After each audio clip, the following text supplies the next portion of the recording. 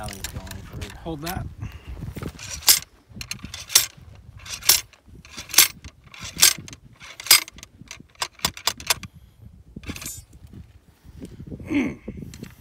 Well, I think that's that for that rifle. These are rifles?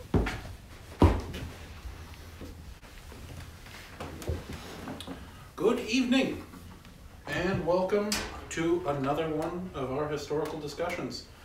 We've been discussing the Williams bullet, the evolution of musketry. Now we're going to take a step back and talk about the Minié ball. The mini ball. The mini ball, the Minié bullet. As we've discussed, in the mid-19th century, we're moving away from smoothbores towards an effective infantry rifle.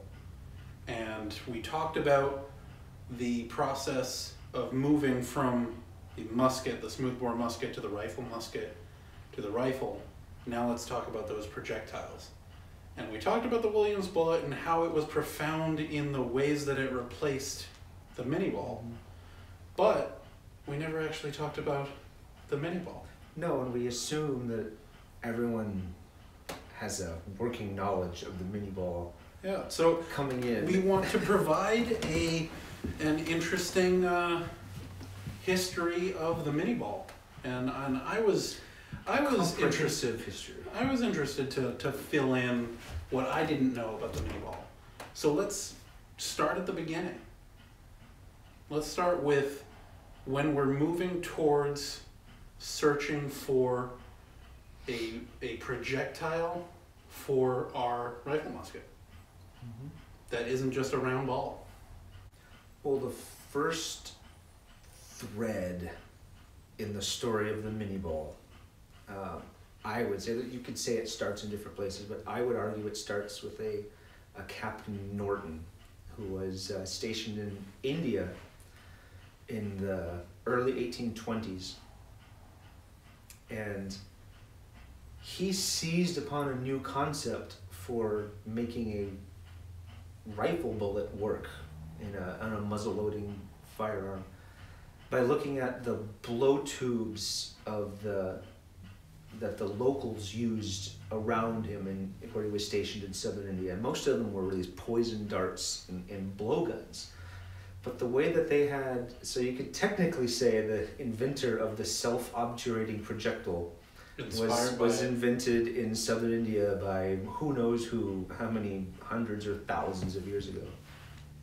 But Captain Norton noticed that the darts that they used went down the tube very easily and very loosely, but when they would blow through the tube to shoot the dart out, it expanded into the tube and captured all of the wind from the lungs, and it came out with much stronger force. So that clicked in his head, and so in possibly as early as 1818, but definitely by 1823, Captain Norton had been tinkering, and he thought he had solved the holy grail of the muzzle-loading weapon era, was how to make a rifle shoot just as fast as a smoothbore musket, because they had rifles in 1818 and long before. But the problem is the bullets, to grip the grooves of the rifle, had to be larger than the size of the bore. So you either have to tap an oversized bullet down the barrel, or you have to use a cloth or a leather patch. Yeah, the tapping they in the Afghan war, they actually talk about the Jazales, how they heard those little mallets tap tap tap tap tap on the sides of the hills and the mountains. So it worked, but it takes a minute or longer to load, and it's inconsistent. And if you undersize, you don't necessarily grip the rifle. No, not nowhere near as well, and that's the challenge of getting a rifle musket to work. Is the bullet has to be a snug, tight fit in the rifling for it to have any benefit of the rifle grooves, but loading that tight-fitting bullet, it was the challenge. And so Captain Norton realized, I've just noticed something from these blowguns, and so he designed a bullet that it's been described different ways, and he probably had a couple different versions of it, but one of it used a piece of pith, and the concept was that when it fired, it would expand, and it was also an elongated bullet. It wasn't a ball. It was an elongated bullet. So was it conical, like It was, our it was a normal conical, bullets, like a regular Okay. mini ball, you could say. And he wrote it all up, and he presented it to the officials in the British Ordnance, and they turned him down in 1823 because it wasn't a round ball. They said that the only projectile for military use is the best is a spherical round ball, and yours is an elongated cylindrical projectile. And that's why we see some of those first Brunswick balls are round, even though they have the belt. They still want this round projectile. And you can't blame them too much because they didn't know any different, and this is something radically new. And they've been using brown bess since the 17th century. Right, and there's not a whole lot of impetus to change what works either. So we have Captain Norton, and then what's the next iteration? It's still British. Right, I would argue it's a guy named Greener, William Greener, who was a British gunmaker, a prolific writer also. And he, like Norton, he was a little bitter throughout most of his life. Yes. For coming up with these concepts and being forgotten for the most part. They come up with these concepts, and then they see them adopted in their lifetime, but uncredited. So we have the Greener, and then what does Greener really add to the process? Greener comes up with a compound bullet, which is just a fancy way of saying it's more than one piece of metal. So it had two pieces of metal. It was an egg-shaped oval projectile, and in many ways it was similar to the Williams bullet. We mentioned him in the because it has that tapered pin of a hard lead alloy or zinc or some other harder metal than lead, and that fit into a cavity in the egg-shaped bullet, and so when it fired, that pin is forcibly driven into the bullet. That expands it into the grooves, and he came up with that in 1836 very enthusiastically, and it shot quite accurately, especially for its time in 1836. And he presents this to the ordnance authorities, and they test it, and they turn it down because it's a compound bullet. Too complex. Yeah. It's made out of too many pieces, and they said, no, we'll stick with our round ball. And then we move away from that, and we start to see, when we trace the history of the Minié ball, two French captains. Right, we finally go to France. Yeah.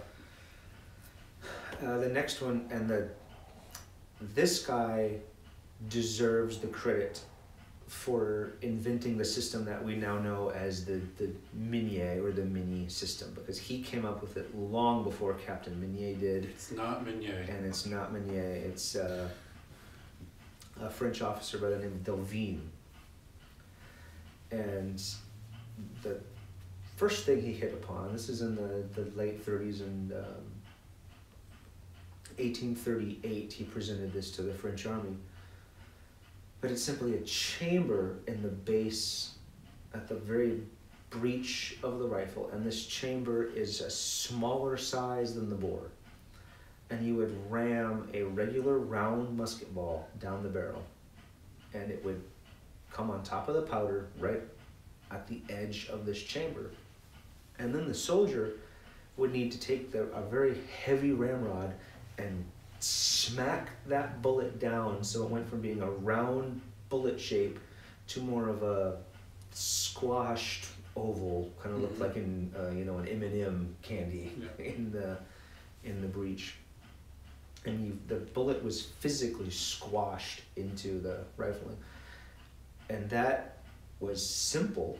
So you didn't need a multi-piece bullet. You didn't have to have any plug or cavity. It's just a simple round soft musket ball and a fairly easy to make chamber in the base of at the bottom of your barrel.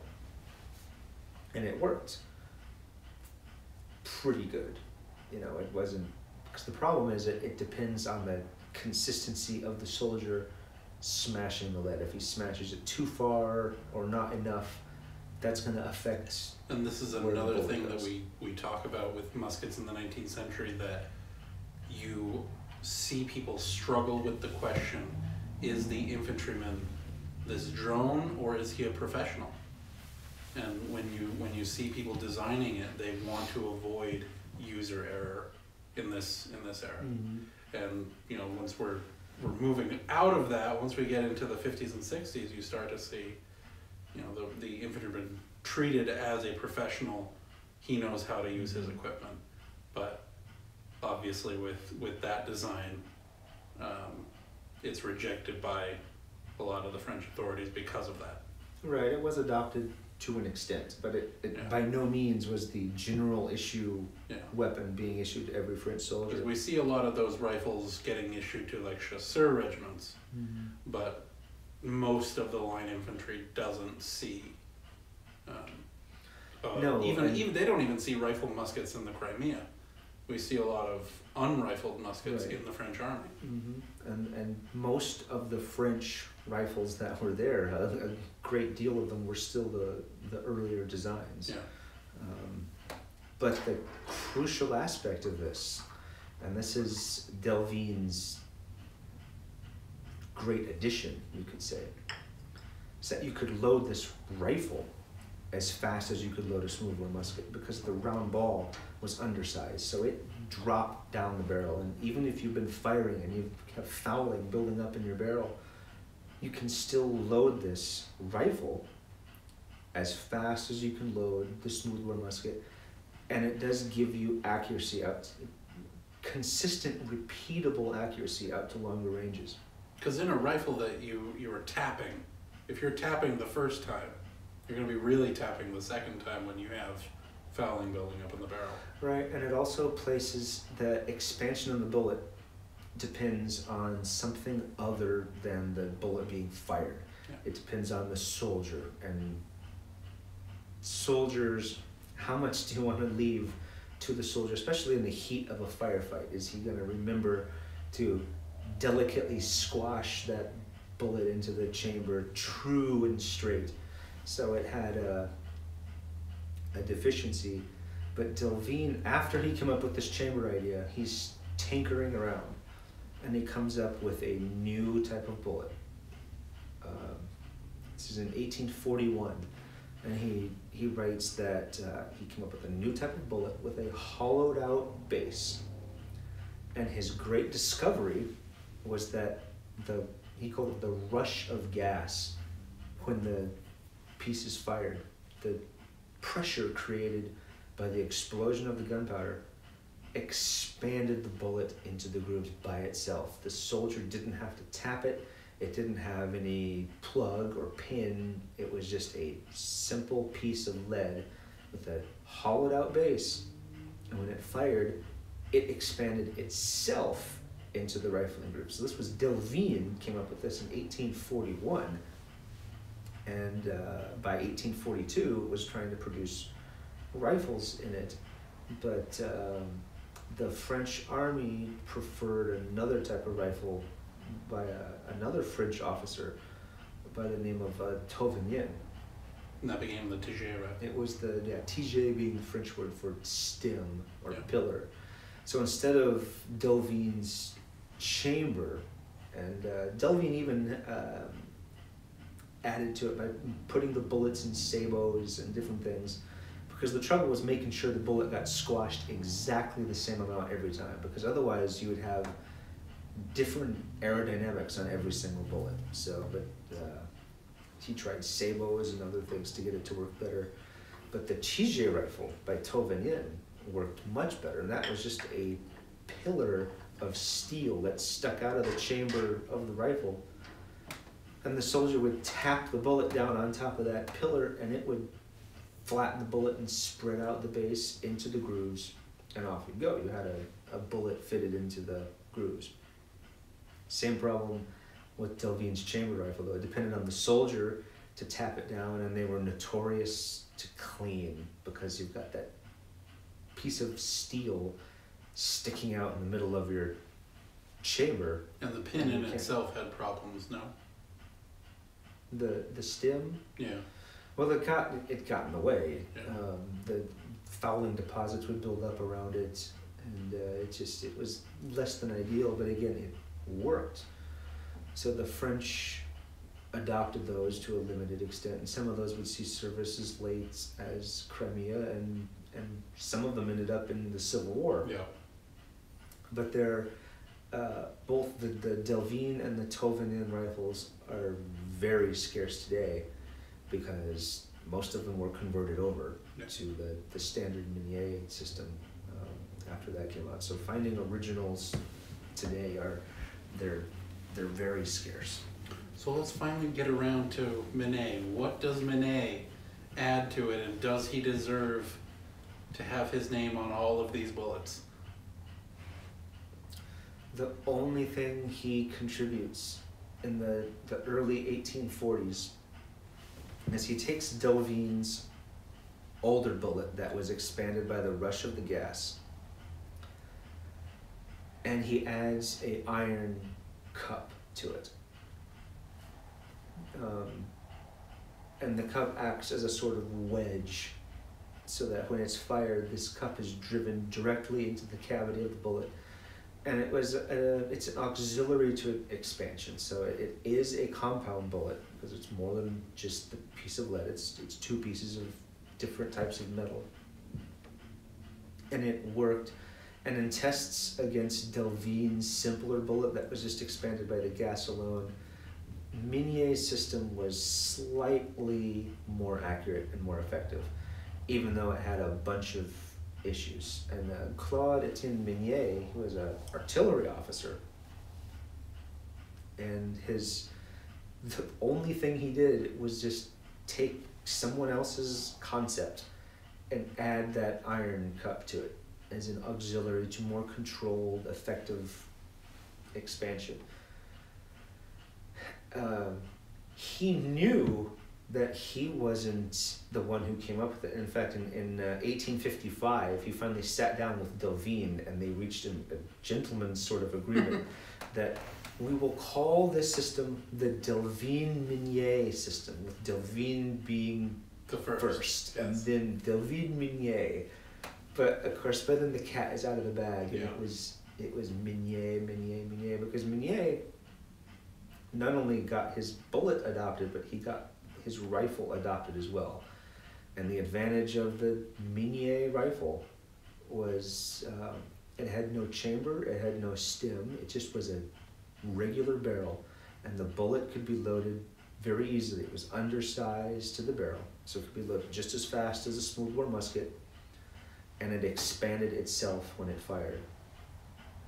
And the iron cup was never very satisfactory, because sometimes it would get blown straight through the bullet, and then it would leave a nasty ring of lead in your barrel, and it wanted to fall out in flight, which posed a hazard if you're providing support fire to friendly troops and you're firing over their heads.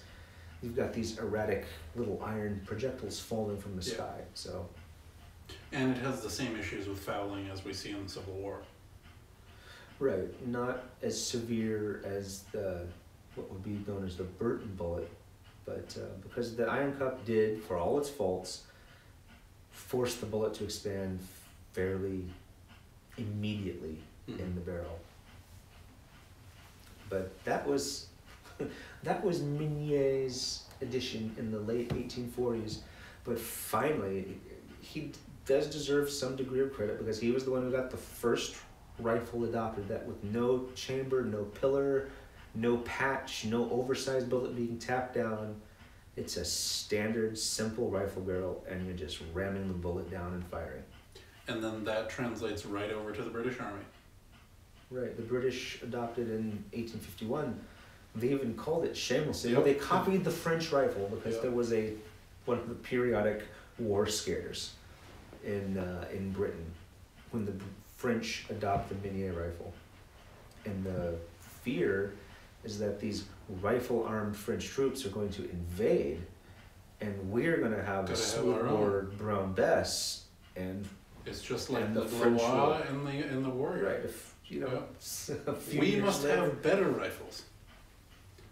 So the British obtain a copy of, and when the British were deciding what they're going to replace Brown Bess with, they tried everything. They tried in fact, that would probably be a good conversation to have later. But that's a different episode. Right. Yes. But they tried everything though, Yeah. including the Prussian needle gun. But they essentially took a French Minié rifle and copied it, right down to the caliber. They kept everything the same, and they adopted it as the pattern 1851 Minié rifle is what it's known as. The difference with the British was that they formed their bullets by compression, so they didn't have the Tamisier grooves. Yeah, let's talk about the Tamisier grooves. Because people incorrectly refer to them as grease lubrication. grease rings and Yes. lube grooves is what they're Okay. commonly known as.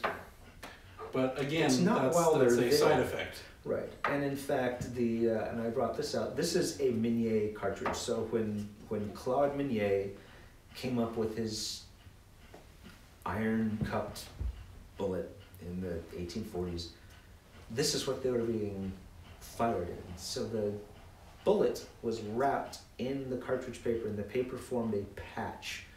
So the powder got poured, and then the entire cartridge was inserted into the muzzle up to the level of this lubricated portion. So the lubrication is on the paper, It's on the not paper on on the bullet. exterior, correct. And the powder cylinder portion gets snapped off, and the bullet gets rammed down the barrel, still wrapped in that lubricated paper. And the grease on the paper will soak into the gunpowder fouling of your previous shot, and it softens it, and it enables it to be more readily cleaned out when you fire it off. So it has a self-cleaning effect. But putting grease in the rings of the bullet would be pointless, because the bullet itself isn't touching the barrel. So what was the original point of the groove? The Tamisier discovered that bullets with these rings on them fly more accurately because of just how the aerodynamics of the wind going over the bullet. So it was designed to make a more accurate bullet and not to hold grease or lubrication. So they are not lube grooves They're not, for the Americans out there. No, but they served that purpose. Yeah. Especially in the American service. With the American system. When they were shot without any paper patch. The British dispensed with them entirely, because by forming their bullets by compression, they flew accurate enough. But the British still kept the iron cup when they adopted. So let's talk about that for a minute, though. We have some bullets are cast and some are formed by compression. Mm-hmm. So with the compression bullets, we have cast cores. So as a raw bullet, as it were, Mm-hmm. or you have lead rope, Right, it was just. and then British use it's wire. pressed so that it's consistent. Mm-hmm. So that are there Yeah. any other advantages to having the compression? Yeah, you get a perfect bullet, perfect size, perfect weight.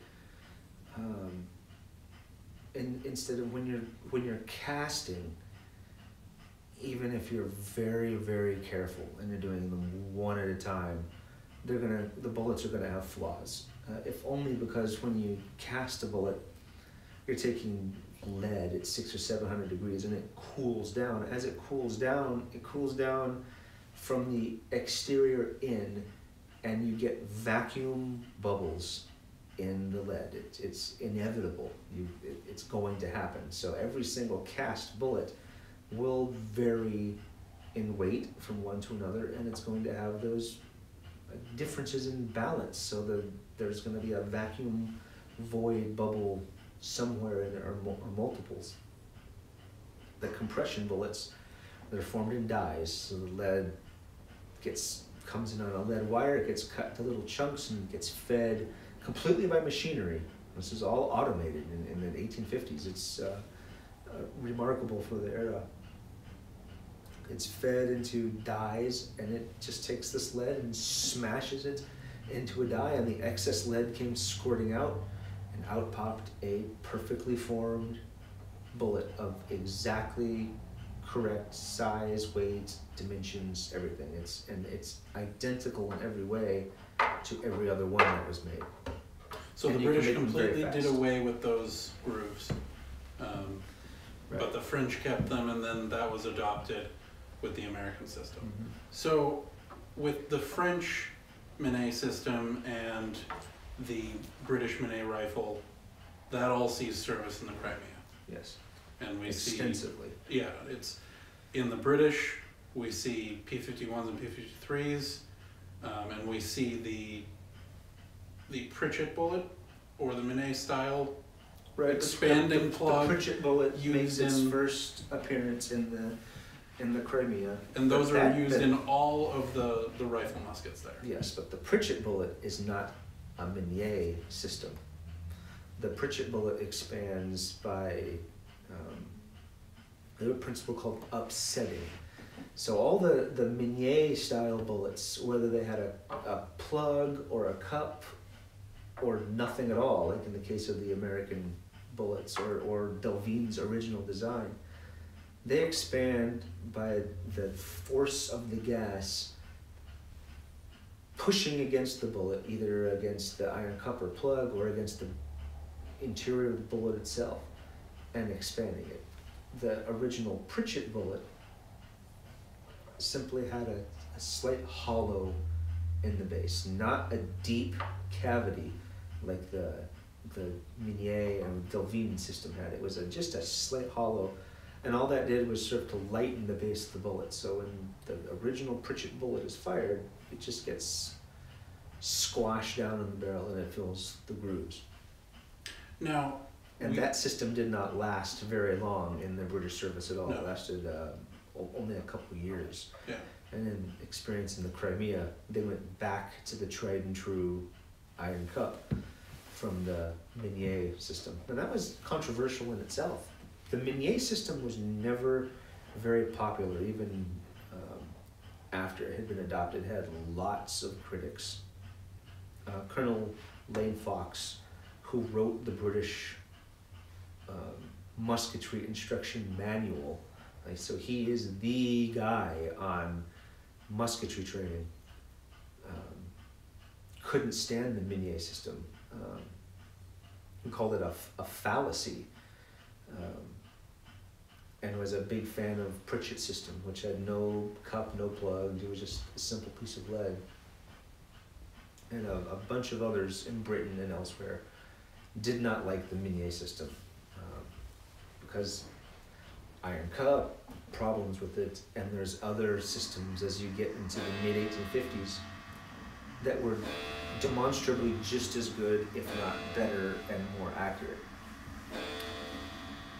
we see the Minié used quite a bit in Crimea, and we see the French army adopting it more and more. We see more and more units issued Minié rifles. People are watching that. The military advisors of the day are watching that, and we see, as we've talked about before, McClellan and Mordecai, the Americans, are over in Europe taking notes during the Crimean War. And I love that he, and we have some of the photos of his notes on the cartridges. He takes note of all the different cartridges being used by the different European armies. Now, they don't listen to all of the lessons that they might have learned along the way in the Crimea, but we see that American fascination with the Minié system, and not necessarily guiding towards the British, but you see an affinity for the French system. Yeah, and by that point, Minié was already a household name, and it's William Howard Russell is to blame for Yes. that, because he's writing home as the Times correspondent in the Crimea, and he is just vividly praising the Minié rifle in the British and French service. He calls it the king of weapons. And he says You can't blame him, really. I mean, for someone to have witnessed you know, the 93rd stopping a cavalry charge with those rifles. You know, or the French, the French doing their somersaulting over the... At Anchorman in particular, Yes. When the Russians attacked, he says that the Minié rifle smote them like the hand of the destroying angel. So it's very... That's an interesting quote. Yeah, it is. Make a great title for a book. It would be a great title for a book that's available on Amazon, and the link is in the description. But his writing was being voraciously read in the United States too.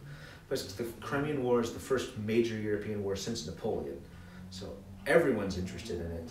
And there's this new Minié rifle, and it enters the public, or just it enters the vernacular that any rifle-musket that shoots a self-expanding bullet becomes a mini rifle, and the bullet that comes out of it is a mini ball, whether it is or it isn't. So,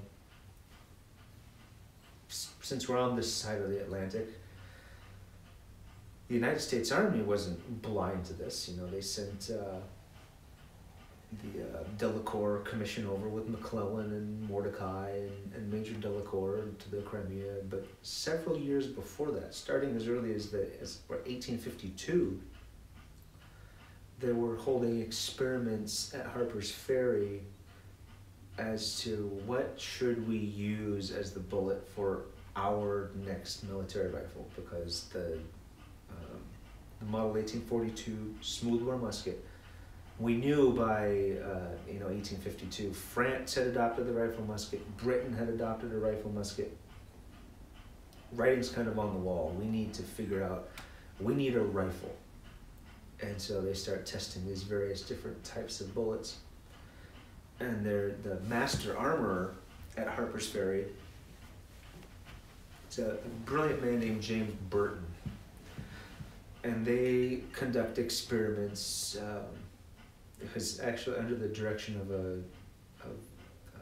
Ben Hooger, who would later be a Confederate general, ironically.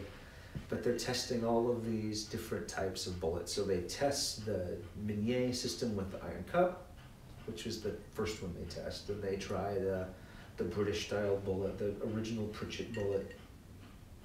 But James Burton, while he's tinkering with a bunch of different bullet types,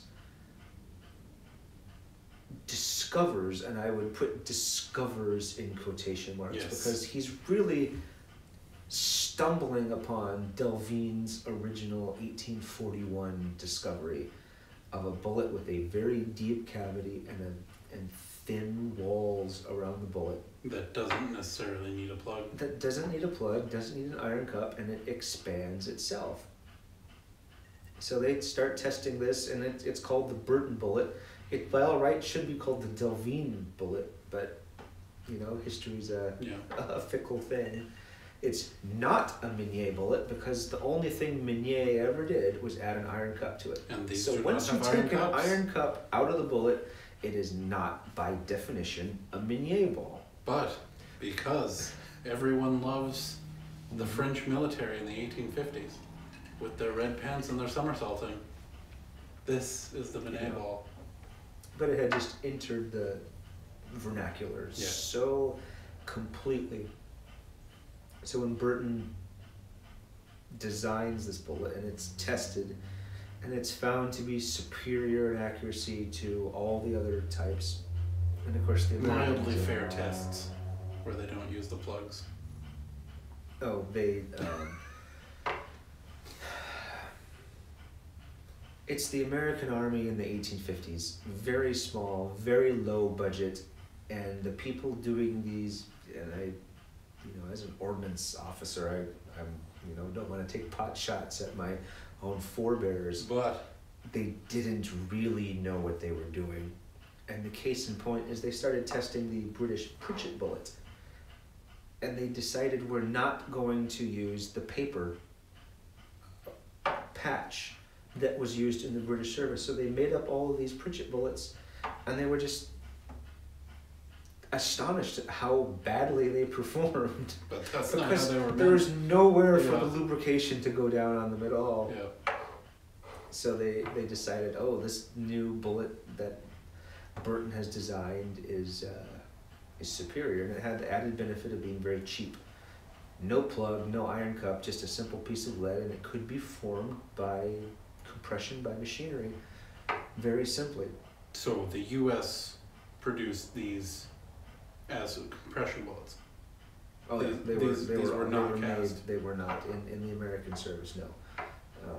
Were they The- cast the- when they entered Confederate service? The Confederates did. The Confederates did not have the machinery to form them by compression. So the Confederates, when they were making the Burton style bullets, and they didn't do it for very long or very much. They transitioned Now, was rapidly it you to who were the telling infield. me the Americans made a lot of the machinery for the British compression? They did, and in fact, all the infield rifles are made on American machinery. That's fascinating. Yeah, the Ames Manufacturing Company of Chicopee, Massachusetts, Yes. made the machinery that made this pattern 53 infield rifle. So we're already making the machinery to make rifle muskets Yeah. in the early 1850s. But the small American army is not adopting it yet. No, we didn't adopt we adopted the model 1855 rifle musket. And it first entered service in 56. And what does that fire? What bullet? It does fires it fire? the Burton Burton bullet, Okay. or the Delvigne. which And it so should be. this Burton bullet is, as we talked about in previous episodes, not incredibly undersized. No, it's 5775, .5775, and it's being fired out of a nominally .580. And this barrel. isn't paper patched. The lubrication is on the bullet itself. So And instead so of those the grooves formed handy, convenient, double purpose yeah, to hold your lubrication. but it's not the primary purpose. But instead of it being in a paper cartridge with the lubrication on the outside, it's in an unlubricated paper cartridge where Yep. you pour and then take the bullet out of Right. the cartridge. The only thing the cartridge becomes is it's a sack. Yes. It's a sack lunch. It holds your bullet and your gunpowder together in the same. So you should, in piece. theory, not have any paper in your bore. When you've used this entire cartridge, no paper No, is down the bore. no, and in fact, if you did inadvertently get some paper stuck between the bullet, you're not going to get it down because the bullet fits too tight. So, no, the bullet was loaded naked, as they say, with no paper on it. But this went down in history as the mini ball, when it's not, and it's not only is it not a mini ball, it's not a Burton ball either. He rediscovered something that 20 years before Delvigne had discovered, and it uses a similar concept to Greener and Norton came up with 20 years before that. So let's talk about the Burton, Minié, Delvigne ball in the Civil War, in the context of the Civil War. We start out with it being .5775, Right. and then they try to use them in Enfields, Mm-hmm. and And they don't That work. doesn't work. because they're too large. The infields were 5.77. yeah. So then And the Northern Army is importing them by the hundreds of thousands because as the Union Army expands from 30,000 soldiers to 500,000 in only a span of months, there's nowhere near enough weapons for everyone. So they start importing hundreds of thousands of British P-53 infield rifles that the contract makers in England, in Yeah. Birmingham especially, just more than happy to make, and they churn these things out. And both sides are importing muskets from all over the world. Oh, I mean, they're importing Belgian-made Lorenzas, French rifles, and of course P-53s, Right. and even the reboard P-42s that we talked about before. But so then we go to the undersized Burton ball. Right, And they drop what it down caliber to is that? 5.74, Okay. so that it's serviceable in the 5.77 infields. And the downside of that is that it inevitably creates a great deal more fouling in because that. it does not expand instantly when it's fired. It's got a lot of ground to cover. When it's .5775, it's got 1/2 of 1/1000th of an inch that it has to expand. So it can cover that distance very quickly, immediately on the gun being fired. When it's dropped down to 5.74, well, now you've got 6/1000ths of an inch that it has to expand. And it does not have, crucially, it doesn't have that plug or iron cup that the Or pin. British, or pin, that the British and the French used to, as a wedge to force the base of the bullet to expand. So you start getting fouling building up in the bottom half of your barrel very quickly. That's why modern black powder shooters know if you're shooting and the most common size today, the most popular bullet molds you can buy today, either by Lee or by Lyman, they're the most popular makers. Both make a bullet and it's .575. So that, again, you can use it in both the 58 and the 5.77 Springfield and Enfield. But it causes fouling. Yeah. And we know when we go to the range, in fact, I can't give these away. It was last year sometime we went shooting and I had maybe 20 rounds of Burton Minié cartridges, and I'm like, does anyone want these? Nope. And I could not give them away. Here's free ammunition, free lead, And free if you have a gunpowder. clean bore, they're great. But if not, Yeah, but it doesn't stay clean for very No. long. And then you get, in my experience, you get about 10 rounds off before the... and so what fouling that starts translates start. to is in battlefield conditions, it's not incredibly reliable. No, it was in the .5775 and in a very well-kept gun in ideal circumstances. Because that was how Burton designed it.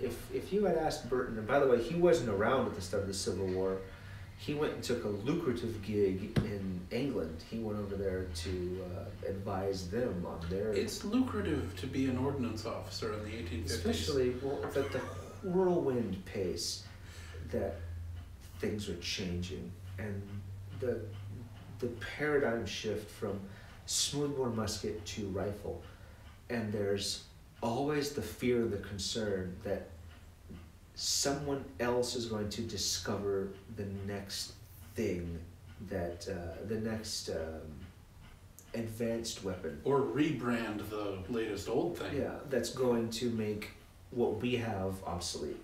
And you see it constantly throughout the technological advancement in the second half of the 19th century, especially in firearms, was a whirlwind of development. And what you had, let's just pick an arbitrary year of 1898, we still use the same exact thing today. Brass case, centerfire primers, boxer primer. It's the calibers have changed and the composition of the powders have changed, but it's the same thing. We have not improved on the standard military cartridge since about 1898. It's just we adjust the size and the details of them. So from 1850 to 1898, it's not very many years, No. and we go from this, and the soldier having to ram his bullet down the barrel with a stick, to the modern cartridge. And so, yeah, it was a great time to be an ordnance Yes. expert, as long as you were on your game. And so when Burton designed his bullet, he never for a moment thought it was going to be used in anything other than the standard issue United States rifle.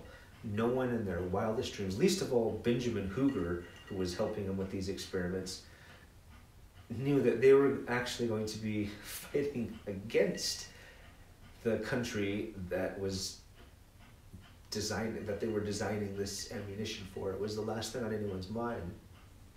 So we designed this bullet for a particular rifle, and it worked very well under ideal circumstances with that rifle. When war came and that unknown variable of now we're using another country's guns in our war, it necessitated a change to the bullet, and then it goes from being not the Burton bullet to, I don't even know what you would call the .574. You could call it the Ordnance Department Type 2 bullet. Yeah, the Type 2. But this is what was used by the Northern Army exclusively from about 1862 until the very end of the war, mixed at certain points with a proportion of Williams patent bullets, aka Williams cleaner bullets. Nothing's more hilarious than to say, oh yeah, there's the mini balls came with Williams cleaner bullets. It's both wrong. And it was a better bullet, but there is the necessity there, which it did have a happy side effect of cleaning the bore for. It did, right, for the Type 2 undersized Type 2 Burton ball. And that's not the term. It's not a Type 2. No.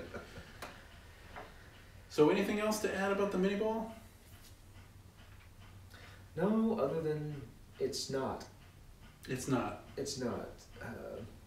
It is a process. We see it move from the beginnings of expanding bullets in 1818 all the way to Delvigne, and then we see little improvements along the way, and then the final adoption with Burton in America. And then dropping it down to 5.74, and then it worked, and it worked well enough. This is America's bloodiest bullet, and it's unfortunate that we don't have a proper name for it. It's not a Minié ball.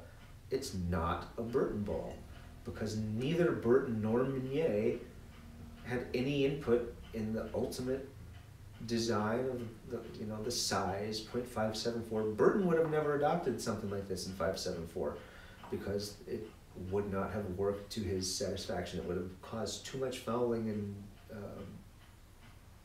he was actually exploring compound bullets that used the greener style expanding pin, and that's when he came upon the Delvigne. He rediscovered that deep hollow. And you might call these simple pieces of lead, but they really are, as I've said before with the Williams bullet, a fascinating piece of Victorian era technology. And these are pivotal in the American Civil War. They are the deadly bullet of the Civil War. They worked. But these two are a huge part of, one of the deadliest wars of the 19th century in Europe, the Crimean War. Mm-hmm. So it is a pivotal part of military history in the mid-19th century. And it was a very short span from Minié till the end of the American Civil War. So this is the 20 50s and years. 60s. And I would argue it was even obsolete before the end of the American Civil War. It was obsolete because everyone knew by about 1864 we're going to breech loaders. And again, the technology was changing so fast, and there's a concern that if we adopt a new rifle, we spend the money on the infrastructure and the equipping all of our soldiers with this new rifle. Is it going to be obsolete in 10 years? And so everyone was hesitant to jump headlong into breech loading technology because the technology was changing so fast. But by 1864, the British were already working on the Snyder. And the death knell for the muzzleloader was the Franco-Austrian, or the Prussian-Austrian War in 1866. But so that's another episode. A very short span of history. In 20 years, it went from being turned down as no, we want to keep our round ball in our army, Yeah. to being adopted, modified several times. If you trace it through the conflicts, I mean, we see the Afghan war, the necessity is there, but you still see the adherence to the smoothbore musket. Mhm. And then we see it crash onto the world stage in the Crimean War.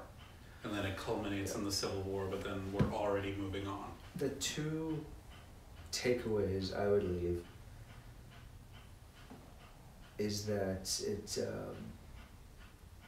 the speed, or the short time in which this was cutting edge technology, it appeared, adopted, obsolete, not overnight, but within 10 years, essentially. Just incredible speed of technological transition. And that is why, to my second point, that's why we have the wrong name for it. Because it had a new name every couple years. Yeah. From Norton to Greener to Delvigne to Delvigne to Minié to Burton to the Ordnance Department officials who decided we need to reduce it to 5.74. Just for simple... That's true. A so common much. name. We're just gonna call it the mini ball. Yeah. Because to keep track of each little incarnation of the self-expanding ball would be a nightmare. But it deserves, I think, to be called the Delvigne. Minié rolls off the tongue easier, and it's more easily anglicized to mini. So It is rather that's small. probably why, at least in the American vernacular, all of these are mini balls. But that is true of a lot of things in the mid-19th century. It is a transitional period, and this is what gets us that transition between the smooth bore and the small bore, from the smooth bore brown bess all the way to guns very similar to the ones that are being used today. So, Next, on our next video, I think we're going to discuss the Pritchett. Because just like the Minié, what most people call the Pritchett isn't. quite. But that, again, is another episode. Too many topics in so little time. Indeed. But thank you for your time watching us drone on about the Minié, Burton, or more properly, The the Delvigne ball. Leave your angry comments below. Indeed. Shall we await?